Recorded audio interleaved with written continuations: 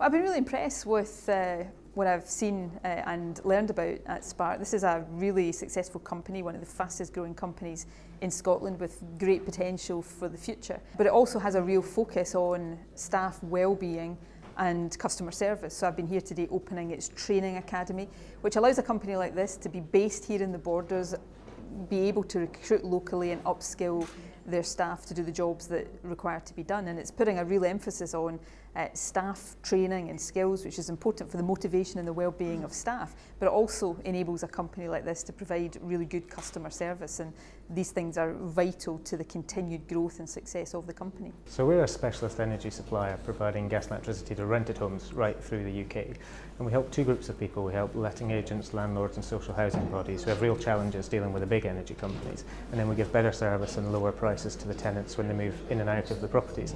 Nobody really services that market, so we've grown rapidly to date. Scottish Enterprise are really supportive of us. They helped us with a location, with some funding for growth, and opening the academy today is about providing access to the next 400 employees for Spark. We are hoping to grow by 40% this year, so we need really good people to help giving that great service to our customers. So I was aware that Spark were expanding and that there was different jobs available, and I really wanted to be part of somewhere like that.